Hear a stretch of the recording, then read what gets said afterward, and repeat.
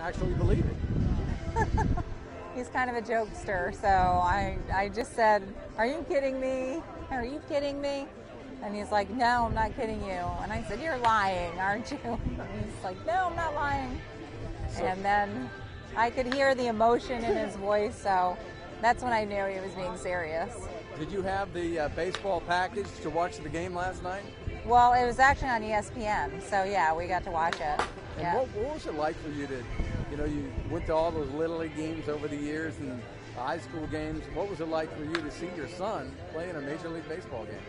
It was like a dream come true, really. I mean, that's all parents ever want for their kids is for them to fulfill their dreams. And he wanted to make the big leagues by the time he was 21, and he did it. Next month he'll be 22, so he did it.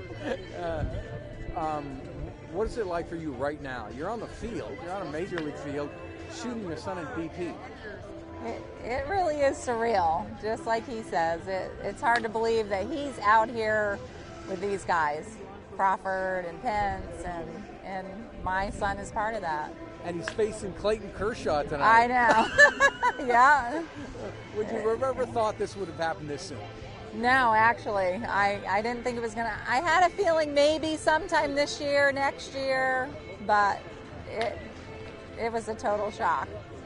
Has he always had the baby face? Huh? Always had the baby face look to him, the youthful look? Oh, yeah. And he shaved yesterday, so I was like, oh my gosh, look, he really looks so young out there.